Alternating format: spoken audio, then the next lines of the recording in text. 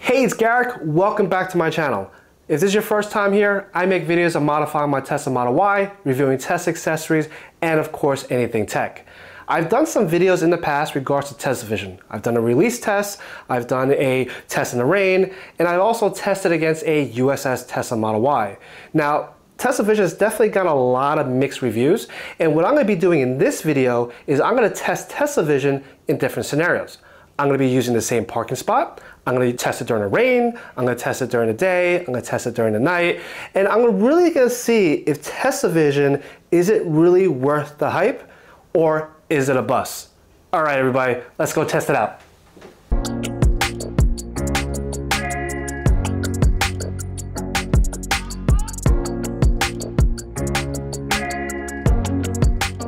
All right, so I'm here at a local parking lot. We're going to test Teslovision. The way it's going to work is that I am going to pull in and I'm going to back into a parking spot. As soon as the car tells us to stop, we're going to stop. We're going to get out of the car. We're going to measure the distance between the bumper to the curb. And that will give us an idea in all different scenarios on how well or how bad Teslovision is. All right, let's go do this. All right, for the first test, the skies are clear, very little clouds, nice and bright. Let's go do this. We're going to pull into the parking spot.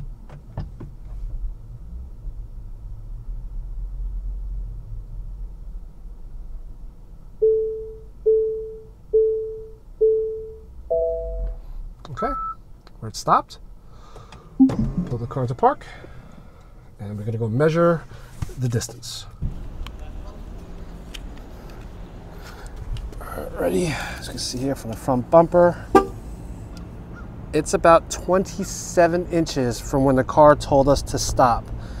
And the funny thing was that as we're getting closer to the curb, I was already at about 13 inches. So this is way off, roughly about a good 13 inches. All right, let's go back it in. All right, we are going to be reversing into the spot.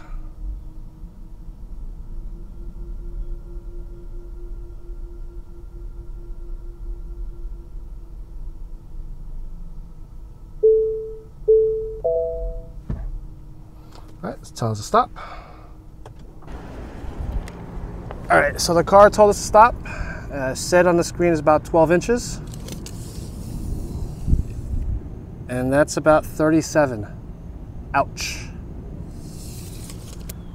Yeah, there's something wrong with this. All right, so what we're gonna be doing now is a test during a cloudy day. So let's take a look and see how well Teslovision is gonna work. Same with the other tests. We are going to go pull in and we are going to back into a parking spot.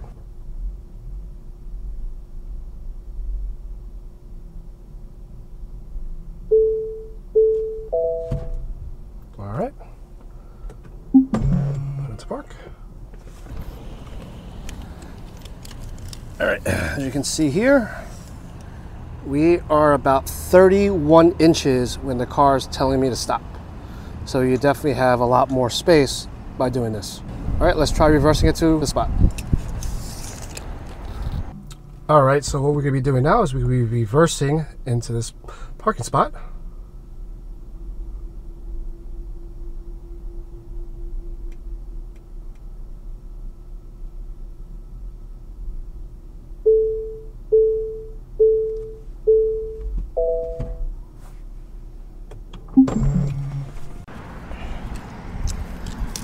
All right, as you can see here, this is giving us roughly about 16 inches from the bumper to the curb. Big difference compared to the first time when we did it. And it's probably because there was some shadow on the first test. All right, let's test this out. I'm pulling in.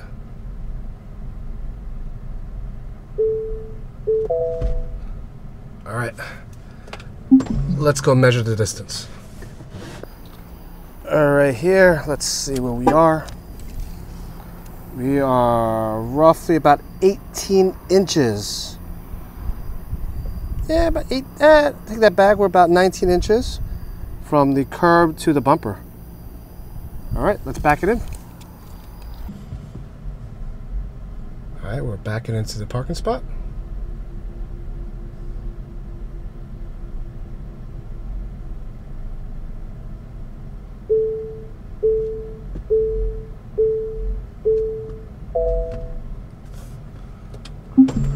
All right, let's measure this. All right, so let's measure this. Let's see what we got here. We're roughly about 16 inches from the rear bumper to the curb. I'm actually kind of interested to see how these numbers would be in the rain. All right, everybody, catch it a little bit. All right, so I'm in my car. It is raining outside and we are going to test this. We're going to try this twice without the wipers on, with the wipers on, to clear the windshield, to clear the camera, and see how Teslovision works.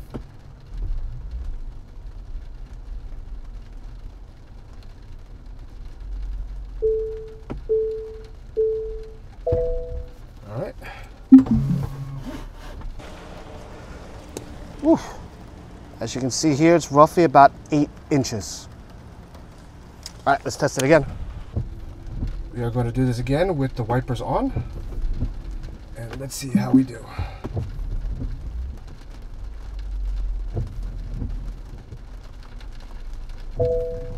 Okay.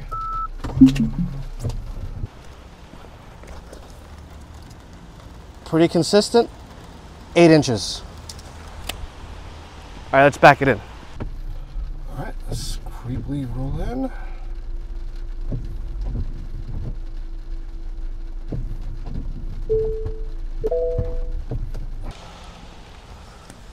And the rear, it's about 24 inches, 2 feet from the bumper to the curb.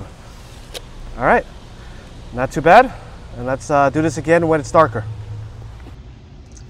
All right, so I'm driving, and as you can see here with Teslovision, park assist is degraded. Distance estimation may be inaccurate, and this is probably due to dirty cameras. It's raining, it's dark.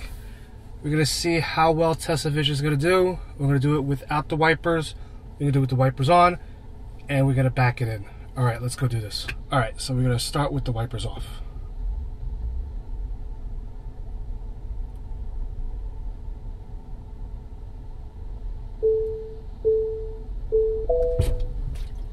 All right. All right, with the wipers off, we are about 21 inches. All right, let's try with the wipers on. All right, so we're gonna do with the wipers on.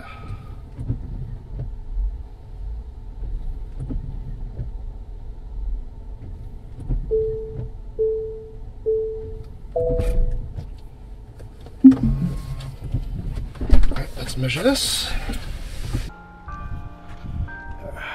Excuse the bell chime from the church. Right now we have about 28 inches, roughly about. So with the wipers on, it is giving a little extra protection compared to with the wipers off, which is roughly about 21 inches. All right, let's back it in. All right, so we're gonna back it in.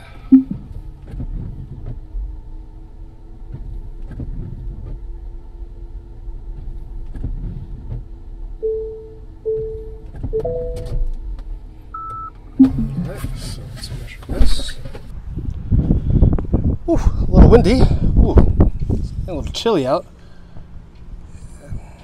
It's about 25 inches from the bumper to the curb. Alright, this test has been somewhat useful.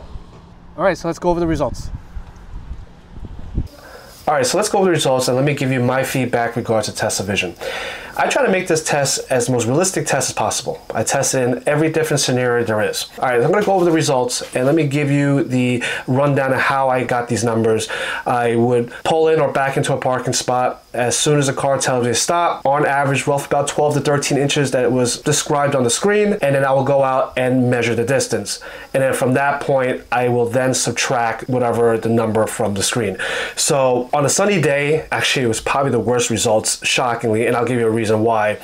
Pull it in as the car told me to stop, measured outside roughly about 26 inches, subtract the 13 inches, and I was off roughly about 13 inches. Backing in, When the car told me to stop, I was at 37 inches and I was off roughly about 25. So the reason for the bad results on the sunny day, as I was watching the video, the position of the sun was actually in the front or the back of the car, depending how you look at it, right?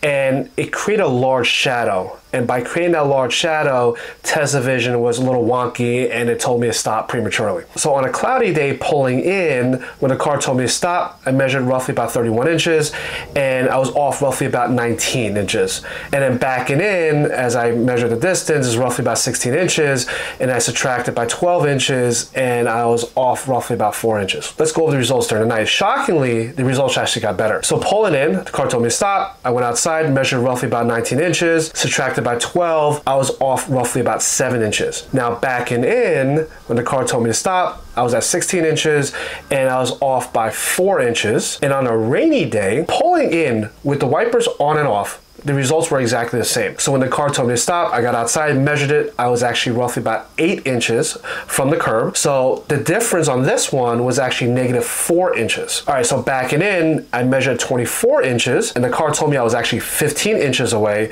So I was off roughly about 9 inches. Now the last test was during the night when it was raining. Now pulling in with the wipers off, I measured roughly about 21 inches. So I was off about 9 inches there. Now with the wipers on, when I measured it, it was roughly about 28 inches and I was off about 16 inches there. And then backing in, I measured it roughly about 25 inches and the car told me I was about 15 inches away and the results are roughly off by 10 inches. So as you can see, the results varied based on condition. All right, so let me give you my feedback regards to Teslovision.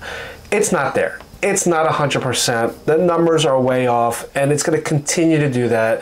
And the fact is the cameras on the current Tesla, if you have hardware 3, it's not that great. And I don't think the new cameras on hardware 4 is going to be that much better. I just think Elon has prematurely launched Teslovision without being 100% accurate. I mean, Elon or anybody on Tesla's research and development team or whatever the case may be, I hope you're all watching this video. Please offer USS to the people who don't have it. The wire harnesses are there. I will pay for it. I will love to have it. Now, Teslovision and USS together, I think that is a home run there. But unfortunately, it's not. And I wish Teslovision could be better. If you're in the market for a pre-owned or new Tesla, you're not sure which way you want to go, I hope this test will help you make that decision. If you are looking to get a new Tesla regardless, definitely use my referral link. You get additional $500 off and also 3 months free FSD.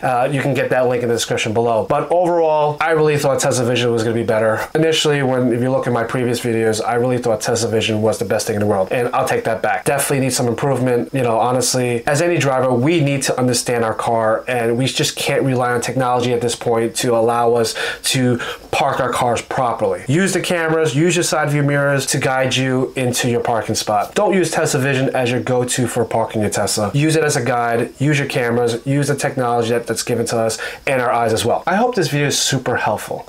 And if it is and you like the video, don't forget to give me a thumbs up.